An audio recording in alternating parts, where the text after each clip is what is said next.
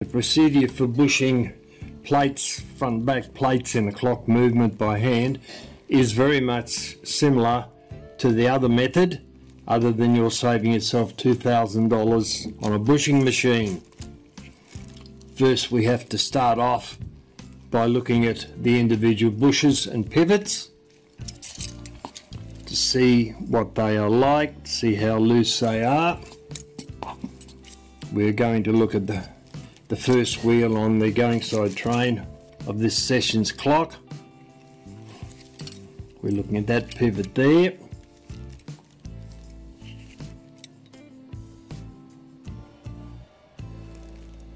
And we can see it moving substantially left and right.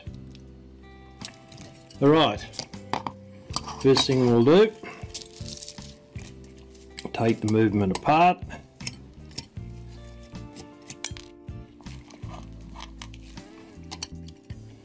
Take the nuts off those pillars.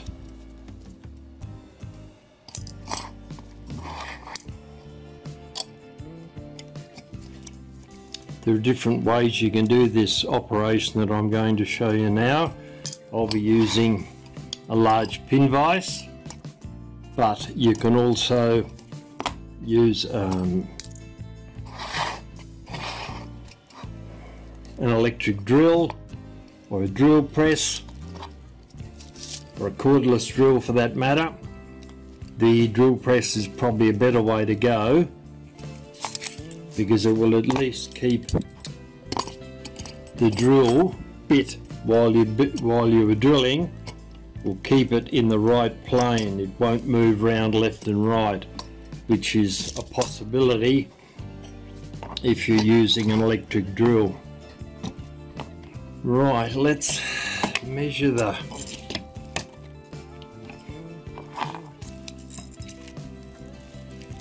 We'll measure the pivot first to get the diameter of it. 1.78 mil.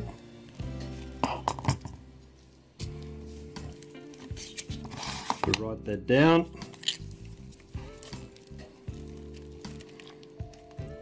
1.78 mil. We'll see what size bush that requires.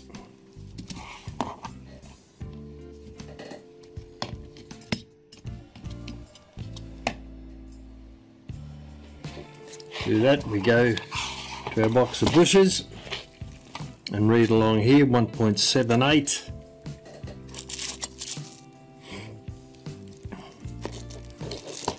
51, 1.70, 52 is 1.80. So we'll get a number 51 out and try that.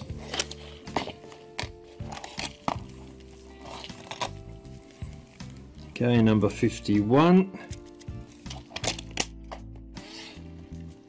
That bushing there. I'll actually put it on top of the box for a moment, and then we'll try to insert the pivot into it. And it catches just on the end but won't go into it. So that's the size we're looking for. Rubber band back on the case so we don't drop all the bushes. Then we have a look and see what data we've got here for number 51. I'll jot that down. Number 51 bushing. Maximum hole diameter is 3.50 mil. Write that down.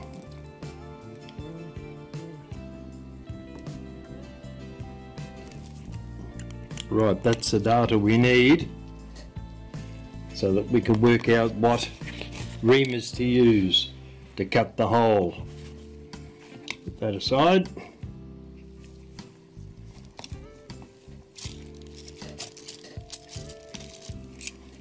Now I'll mark with a pen so we know which one we're doing. We're going to rebush that hole there. Well, we're going to put a bush in. Never had a bush in, it's just been drilled out, punched out in the factory. That's the one that we're looking at there.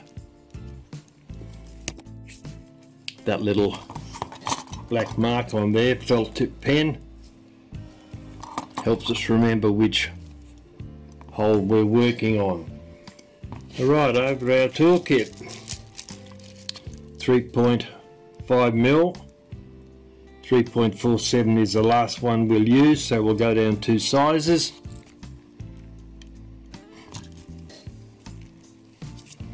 That should be 2.47, yes it is. Now we'll get our pin vise. May not look like a pin vise, but it is. It's a seriously big one.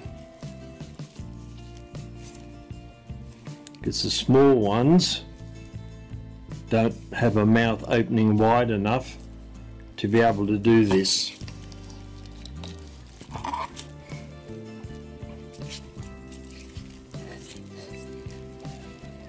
Right, now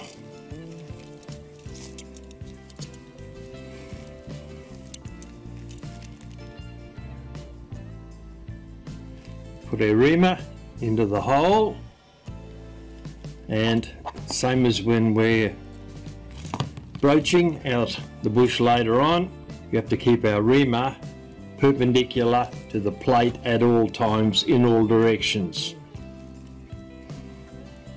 Now we line it up, get it square, and then start reaming slowly. It's a long, slow process. You can't push it too fast. Keep sufficient pressure on it to see a little bit of swarf being cut out.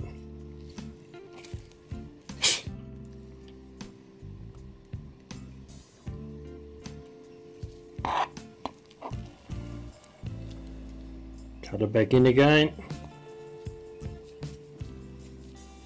Just spin it round slowly. It is actually cutting in. It doesn't seem to be making much movement, but it is. Much progress. Keep turning it. We've reached the end of the first reamer. We'll remove that.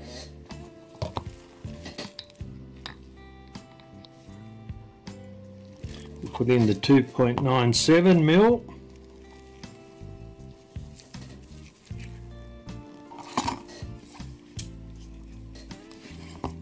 Tighten it down. Insert the reamer into the hole again. And once again, start spinning the pin vise. Little bit of forward pressure. A case of making haste slowly.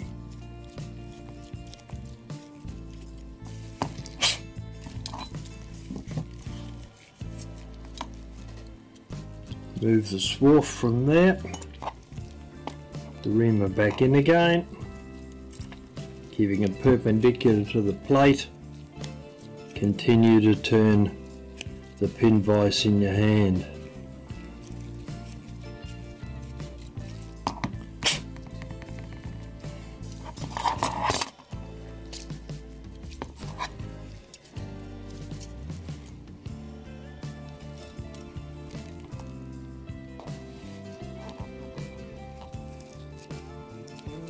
Rather time-consuming work, but this is the way you do it if you haven't got a bushing machine. I'll do a little bit of this offline because it's taking a fair bit of time. Then I'll be back.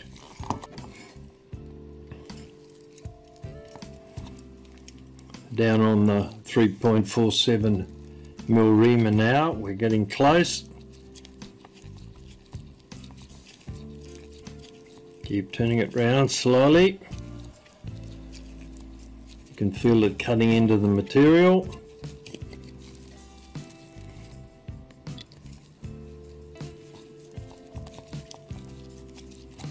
There we go, gone through.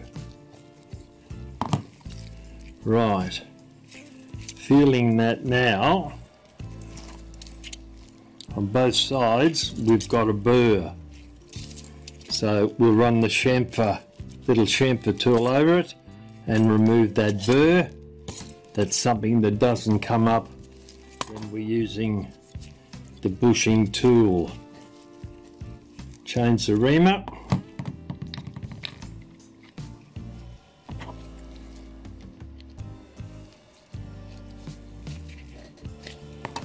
It's got him. Once again, align it 90 degrees, spin it half a dozen turns is about all it takes on the bottom. Same on the top. You don't want to cut material out, you're just removing the burr.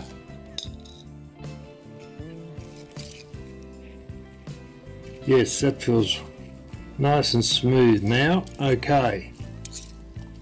It's all our swath that we've cut out of the movement. Right, I've got our plate fixed to the top of a vise. That just holds it securely there. You'll notice we're going to drive the bushing in from the outside of the plate. It's normally done from the inside of the plate. But because we want the bushing to be flat inside the plate, we'll have to push it in this side, and then we'll check it once we've done that, and if it's a little bit proud on the other side, we'll bring it down with a file.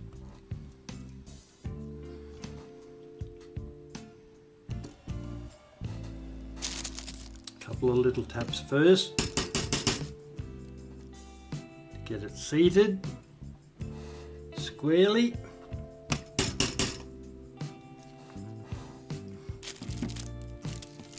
Then we can hammer it home.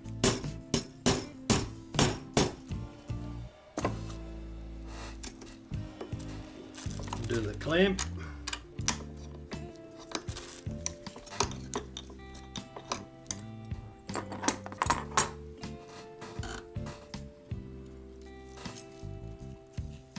Here's the new bushing.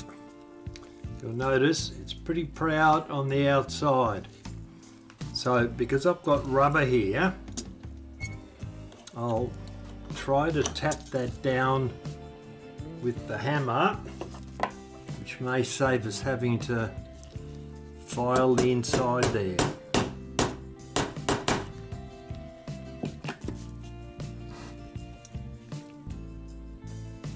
Yep, lovely, that's brought it out nicely. There's our new bushing.